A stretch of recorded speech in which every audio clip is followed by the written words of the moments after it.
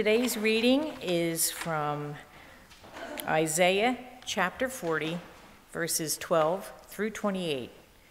Who has measured the waters in the hollow of his hand, measured heaven with a span, and calculated the dust of the earth in a measure, weighed the mountains in scales and the hills in a balance? With whom did he take counsel, and who instructed him and taught him in the path of justice? Who taught him knowledge and showed him the way of understanding? Behold, the nations are as a drop in a bucket, and are counted as the small dust on the scales. Look, he lifts up the isles as a very little thing. And Lebanon is not sufficient to burn, nor its beasts sufficient for a burnt offering. All nations before him are as nothing, and they are counted by him less than nothing and worthless. To whom then will you liken God? Or what likens will you compare to him? The workman molds an image. The goldsmith overspreads it with gold, and the silversmith casts silver chains. Whoever is too impoverished for such a contribution chooses a tree that will not rot. He seeks for himself a skillful workman to prepare a carved image that will not totter. Have you not known? Have you not heard? Has it not been told you from the beginning? Have you not understood from the foundation of the earth? It is he who sits above the circle of the earth, and its inhabitants are like grasshoppers, who stretches out the heavens like a curtain and spreads them out like a tent to dwell in. He brings the princes to nothing. He makes the judges of the earth useless. Scarcely shall they be planted, scarcely shall they be sown. Scarcely shall their stock take root in the earth. When he will also blow on them, and they will wither, and the whirlwind will take them away like stubble. To whom then will you liken me, or to whom shall I equal, says the Holy One? Lift up your eyes on high, and see who has created these things. By the greatness of his might, he calls them by name. Why do you say, O Jacob, and speak, O Israel? My way is hidden from the Lord, and my just claim is passed over by God.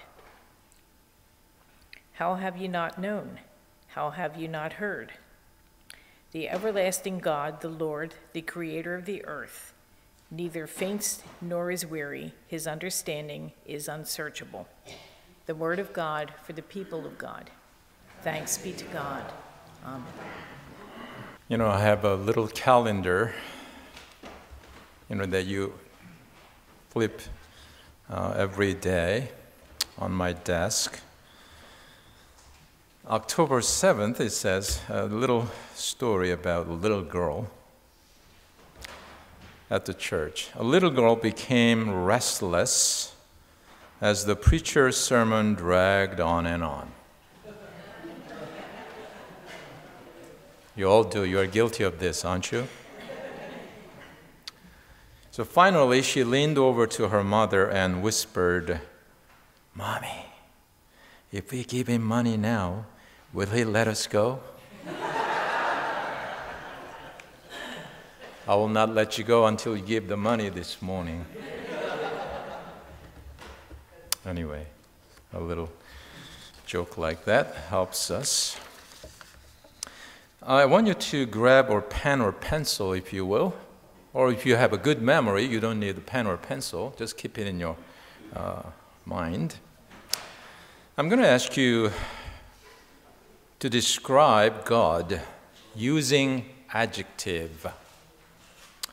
The sentence begins, God is ... It's an open statement. What would you fill in the blank? God is using adjective. So we know that God is love and all this. Those are the nouns, okay? Change into adjectives. Just choose one. There are many. But in your understanding, God is ... Okay? Keep that in your mind, or write down on your paper. We'll come back to that.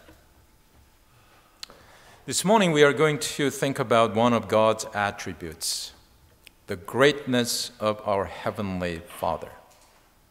May the Lord open our hearts to see how majestic He is, so that we may worship Him at all times. You cannot separate the worship from the majesty of God. My sermon title this morning is The Majesty of God, and let me tell you what I mean by the word majesty. It could be many different ways. Majesty, Oxford Dictionary defines, I quote, impressive stateliness, dignity, or beauty. The word majesty is rooted in Latin, and it means greatness or grandeur. So you got the idea. In the world, we use majesty for kings and queens. We call them Your Majesty, Her Majesty, the Queen, His Majesty, the King, and so forth. When it occurs in the Bible, however, it always refers to the greatness of the Lord, our God, in the context of worship. Now, you could forget the rest of my sermon, but please take this away with you. The word majesty always refers to the greatness of the Lord our God in the context of worship. Professor J.I. Packer says, I quote, the majesty applied to God is a declaration of His greatness, an invitation to worship. There are plenty of examples of such references in the Bible, but I'm going to quote a couple of them. First one is Psalm 48:1. Great is the Lord, and greatly to be praised. Because of God's greatness, we are called to worship as well. Here's the second one, Psalm 95. For the Lord is a great God, and great King above all gods, in whose hand are the depths of the earth, the peaks of the mountains are also His, the sea is His, for it was He who made it, and His hands formed the dry land. Come, let us worship and bow down. Let's kneel before the Lord our Maker. You see the connection between the majesty and the worship of our Maker. Although you and I worship the Lord every Sunday, many a Christian today still lack the knowledge of such majestic God.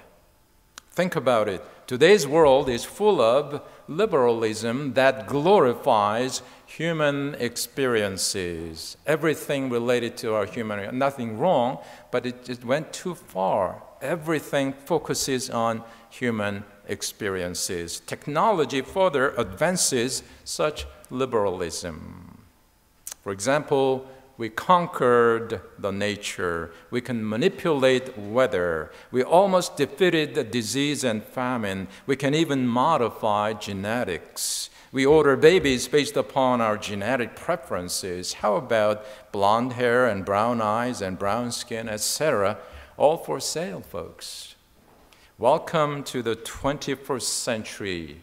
We are the masters. We crown ourselves with a crown of wisdom, glory, and might. In our own eyes, we are truly mighty and great, are we not?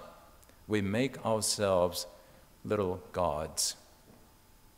So in this picture, where do you see the capital G God? It's deja vu all over of the Tower of Babel, if you think of it.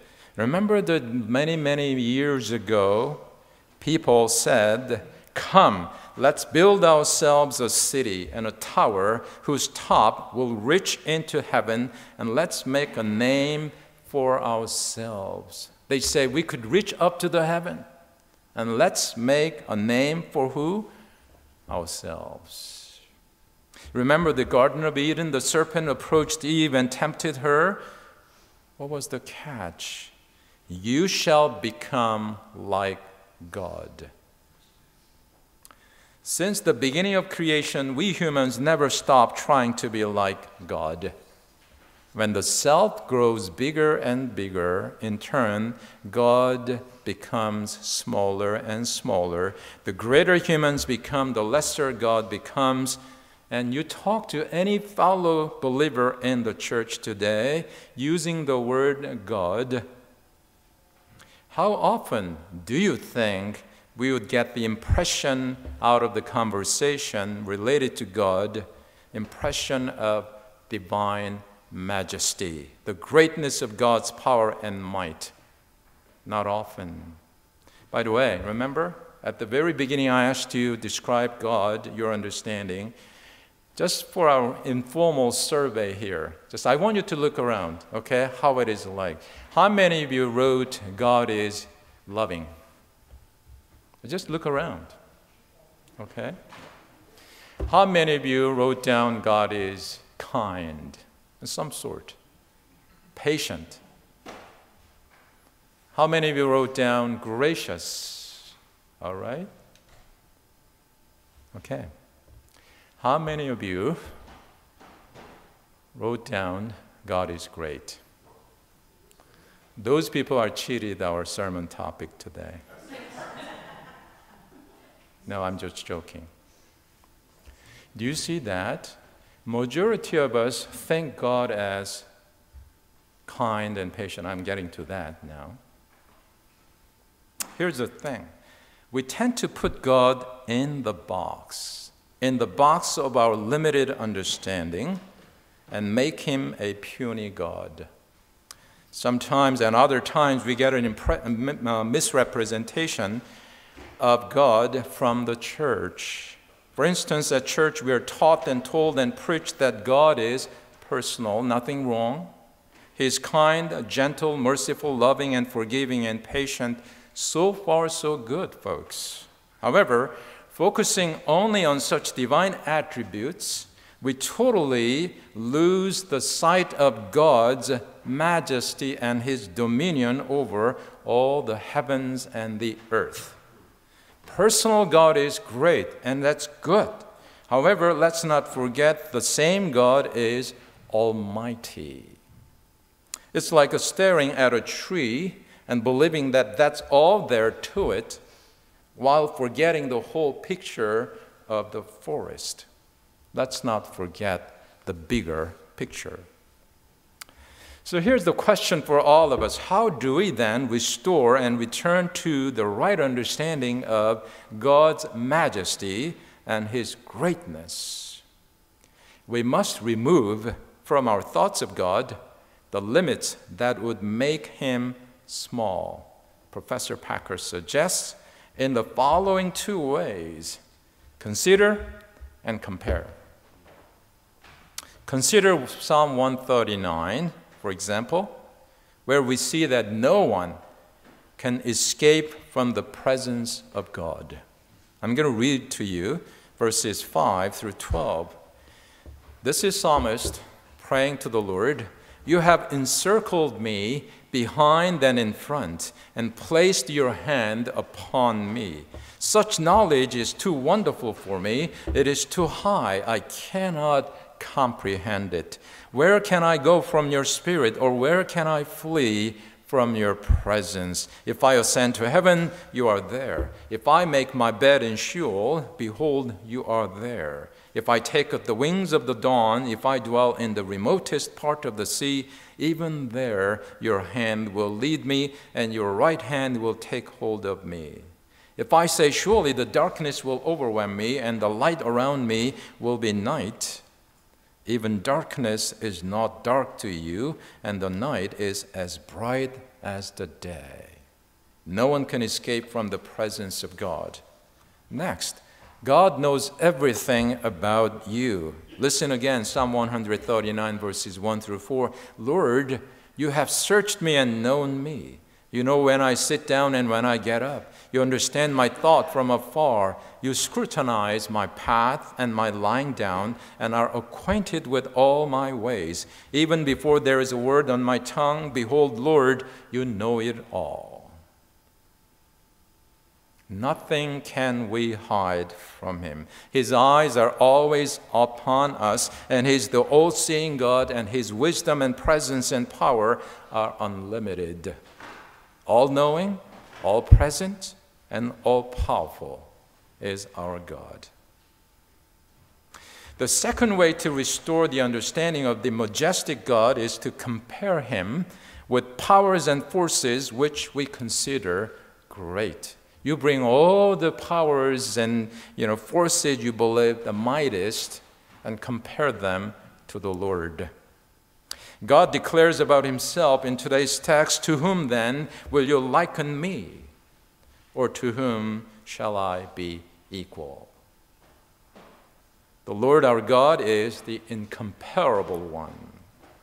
No equal to him, no match to him. In the following ways, first of all, consider the tasks, the works that he had done. Who has measured the waters in the hollow of his hand? Measured heaven with a span and calculated the dust of the earth in a measure. Weighed the mountains in scales and the hills in a balance. Was it not my hand that made all these things? Consider nations. To God, they are like a drop in a bucket, or less than nothing. Behold, the nations, the Lord says, are just as a drop in a bucket and are counted as the small dust on the scales. Have you ever used the scales? Drop a small dust. Wouldn't count much. That's how God considers the nations. Look, he lifts up the isles as a very little thing. All nations before him are as nothing, and they are counted by him less than nothing. You don't have to be a mathematician. What's that mean? Nothing, I know, it's zero. What is less than nothing? You say minus, negative number. The rulers are nothing to him. He brings the princes to nothing. He makes the judges of the earth useless. The Lord rules over the world. He sits above the circle of the earth, and its inhabitants are like grasshoppers. He stretches out the heavens like a curtain and spreads them out like a tent to dwell in. I hope your mind is expanding now to see how majestic our God is, folks. Consider stars in the universe too. We know that there are billions of stars and planets and galaxies, whatever. Keep that in your mind as you listen. Stand alone on a clear night, look up to the sky and look at the stars above. I hope all of you have experience like that. I had once driving through Nova Scotia. I was filled with awe when I looked at the sky. This is what God says about himself. Lift up your eyes on high and see who has created these things, who brings out their host by number. He calls them all by name. Did you hear what God says? He calls every single one of the stars by name. Do you think scientists numbered all these billions of stars and planets? But God already did. Listen, by the greatness of his might and the strength of his power, not one is missing. That's how majestic and powerful our God is. You know, I actually challenge those folks who don't believe in the creation. You still go to the church and you don't believe in creation. The challenge before you is this. You have the Bible. Clearly God states that it is my hand who created all these things. And you say that, I don't believe it. The challenge before you is that, do you believe what God says in the Bible? True and truth? Or do you say, no, I believe not in the God who created creation, all these things? You make up your mind. In my humble opinion, if you do not believe in the creation, It is God who created. You truly cannot worship. Remember, God's majesty cannot be separated from the worship. Anyway, here's our response to his majesty. We repent of our sin that made him too small, too petty, too human, and too much like us. He is the Lord and we are his servants. We repent of our arrogance that we embrace the wrong beliefs about ourselves. We are not equal to God. We are not gods. God is, and he's the creator, and we are the creatures. Let us bow down before him. And finally, we repent of our slowness to believe how majestic our God is. Let us stand in awe before him. As for closing, I'm going to repeat what the Bible says again. God declares about himself, his majesty. Have you not known? Have you not heard? Has it not been told you from the beginning? Have you not understood from the foundations of the earth? Have you not known? Have you not heard? The everlasting God, the Lord, the creator of the ends of the earth. Let us come and worship our majesty. Let's bow as in prayer.